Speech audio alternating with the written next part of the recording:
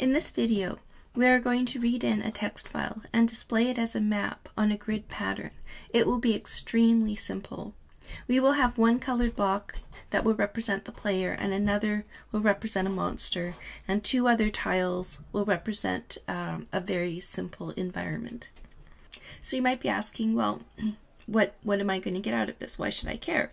Well, once you can write this program, once you understand what's going on, and it's so simple that you will be able to understand what's going on, you'll be able to write something more complex, something with many more types of characters, something with many more types of environments.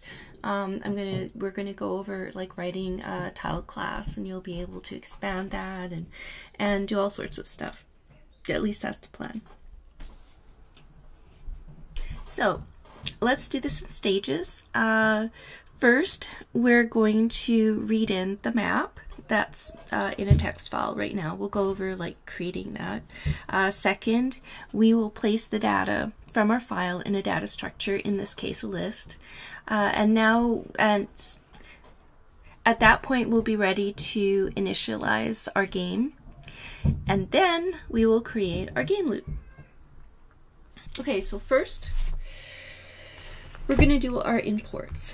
So import Pygame, again, can't spell. And we're going to import our constants. This is this file, this module here, and we have our screen width and height, number of blocks wide, number of blocks high. That's like the number of blocks in the map file. Like the M in my line stands for mountains, and the periods for grass, and the P for the player, and the N for a non-playing character like a monster or something. Like if you like, you can like make some of these, I think if the periods is grass, you can make some of them into water, like the tilde could stand for water, or swamp or something like that.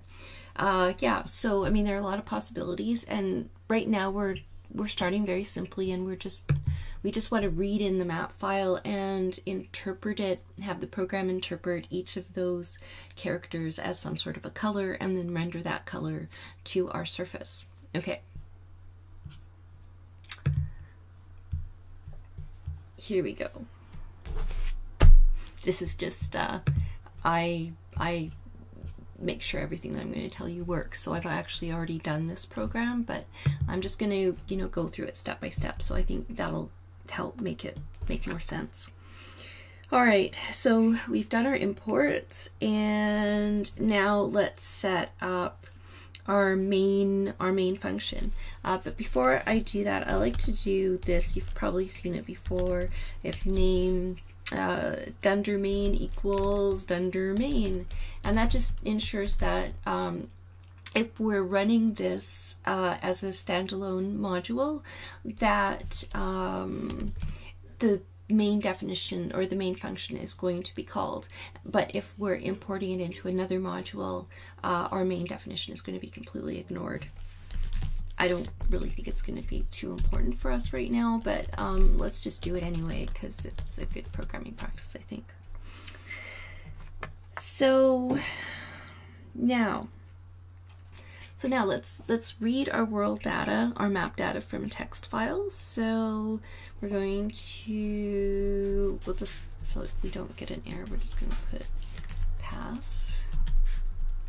So def draw map, or no, def read map, and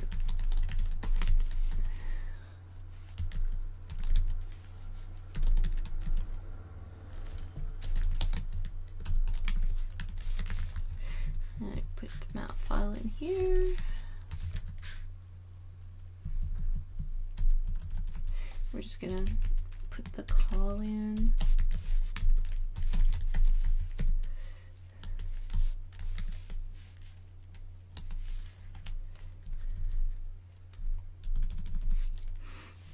So we're going to have this, we're going to read it into a list called world map.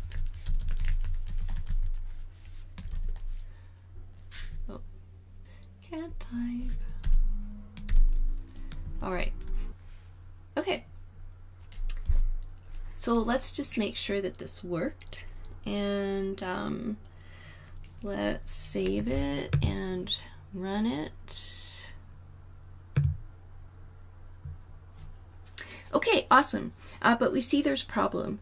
That slash at the end of the lines, that's a new line character, and so now we have to remove it. And an easy way to do that is to use a list comprehension. I'm not going to talk about list comprehensions here because, you know, that can get pretty involved. But I'll leave a link below where you can find out more information about them. So, using the magic of list comprehensions,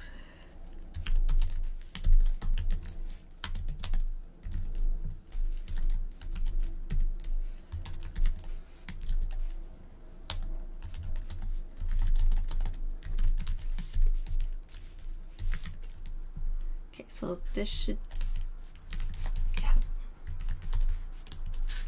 that should be taken care of now. Yep, see, yay, no new line. All right, so that comprehension just says that for every line in the list world map, strip the new line character from the end of the line and make a new list called world map. Now all we have to do is return our map information, and we'll do that.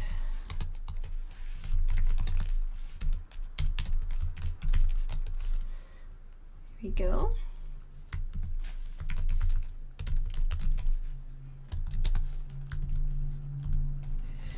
The next step, step 3, is to initialize the game.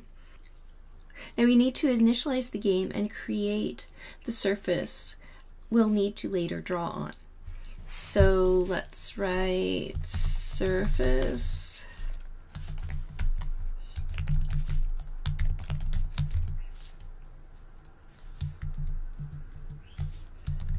and like that up here.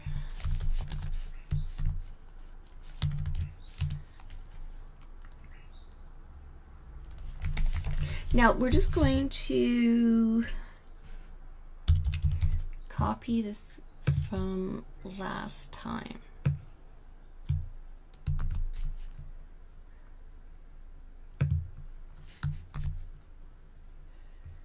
Now we're not gonna, we have a new title,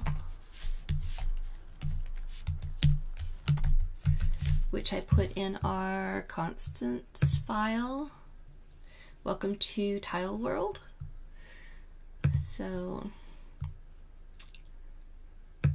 okay, and so we've made that change, and here we were drawing the background is green. I'm going to change that to like a default color, a color we're not going to use anywhere else in the program, and it's going to be garish and ugly because I want to know if a background, if the background is showing through the tiles. So we're gonna use ugly pink. Yeah, and then we need to return the surface because we will need that.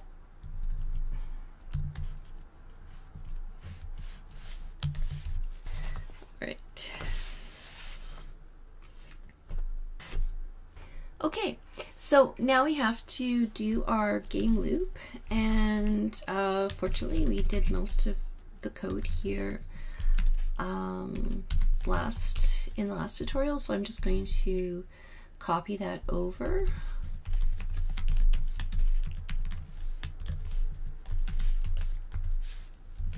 Have to make sure to get our surface in there.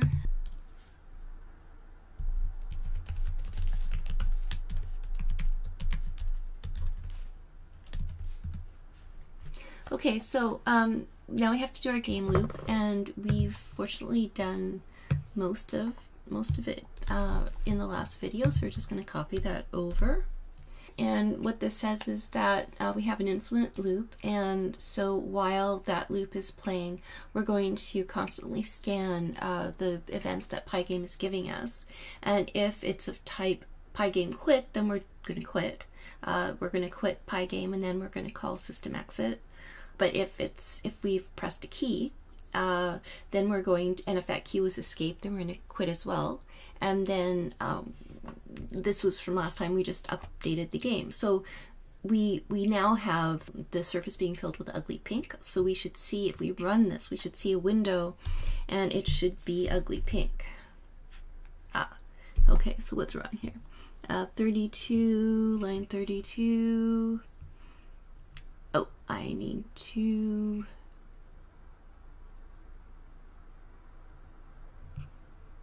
I need to pass the surface through. There we go. Okay. There we go. Yay. Ugly pink. So now we want to, now that we've got our game loop happening and we have our surface showing, we need to actually render the data we have about the map, like from about the world, onto our surface. Like, so we need to display it. So we're going to call draw map.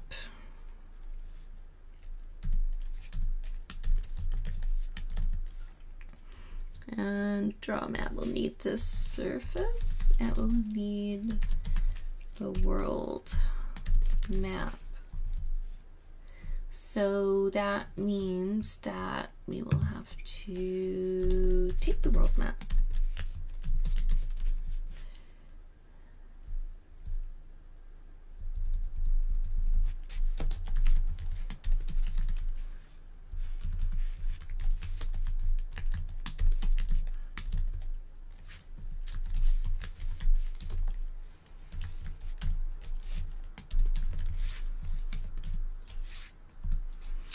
Okay, so we're just going to quickly do a couple of for loops.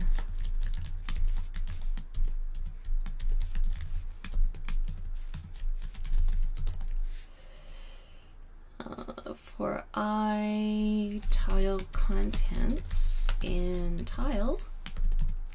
Okay, we're just going to make sure that this is doing what we want, so we'll print it out. And I'll explain this in just a sec what I'm doing.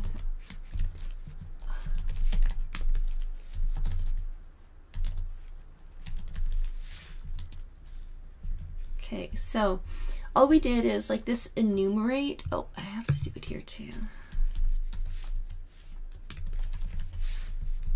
So this enumerate just runs through, it enumerates the contents of, this is going to be a string. So it enumerates the contents of the string, and this enumerates the contents of map tiles. And in this case, it's a list of strings. So this will be, you'll see when we print it out, but it's just going to be basically X and Y coordinates. And then this is going to be our tile contents. So here, let's just save this and print it out. There we go. So you see here, this is just the column and the row being listed along with the contents. So you can find it on the grid quite easily, like if we needed to debug or something. Let's just comment that out. And so now we need to actually draw our rectangles. Pygame gives us these. So, and it's as simple as just asking for it to draw a rectangle. So this is, so we've got our I coordinate, and we're gonna times it by the width of the block.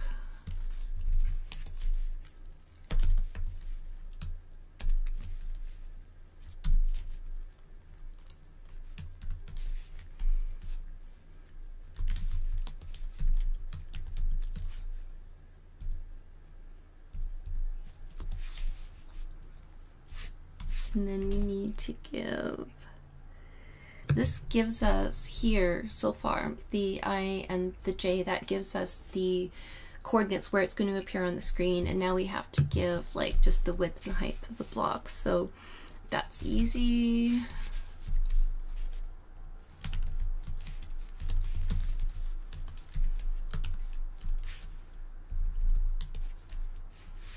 There we go. And then we need to tell Pygame to draw this. But before I do that, before I finish that off, we need to, because we're going to have to specify a surface, and then we're going to have to specify like a color, like black or whatever. And then we're going to have to like, and then my rect is going to go in, this rectangle we've just created. But how do we translate the tile? So we're going to have to translate the tile contents into a color. And for that, I'm going to create another function, and I'm going to call this get tile color.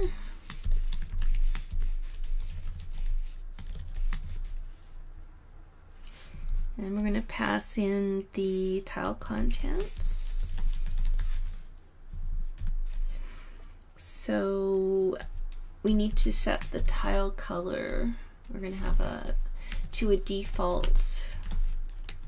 And I want this to be a color that I haven't given to any of my tiles yet. So I'm going to choose gold. So for, let's see here. So now I'm going to pair up the contents of the tile with color. So if tile contents equals M, make the tile color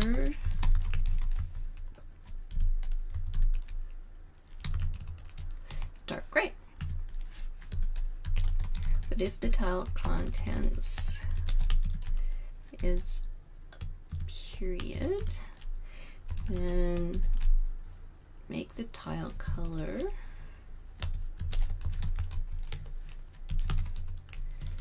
green.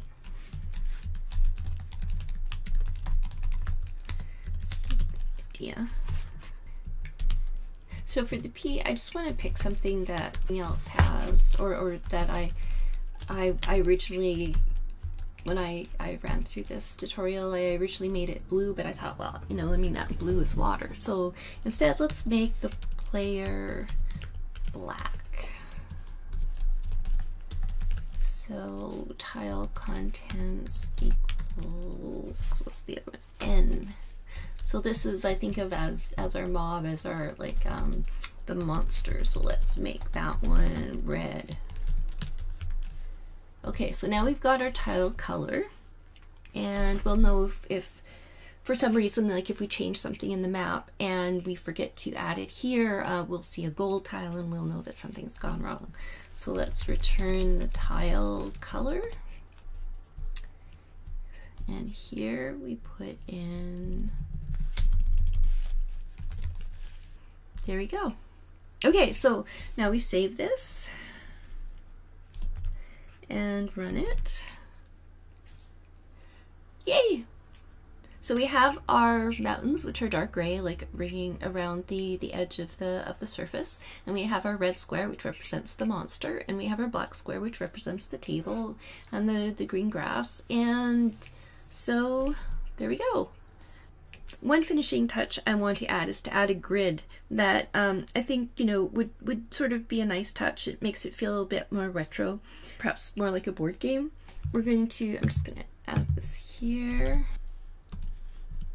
I'm just gonna copy this over.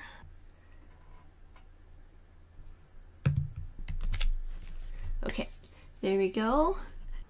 Okay, so you can see what's happening there. We're just drawing lines across the drawing surface. So we'll put this, we have to put the grid on top of draw the grid on top of the map. There we go, yay! So that's it. Next time, my plan is to create 4 classes: a game class, a map class, a tile class, and if there's time, a player class. We might save the player class for the next video if it turns out to be too much content. So thanks for watching, and I'll catch you in the next video.